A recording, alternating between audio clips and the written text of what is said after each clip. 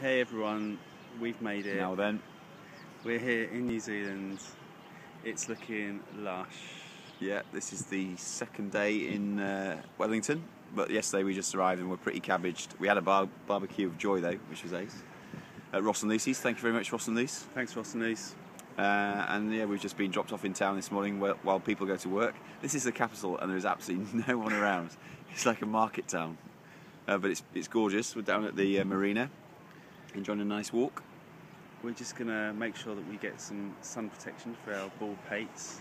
I mean, normally I let it grow out, but I've just shaved it for the holiday. But yeah, but a bit worried about sunburn. But it's lovely and it's great to be here.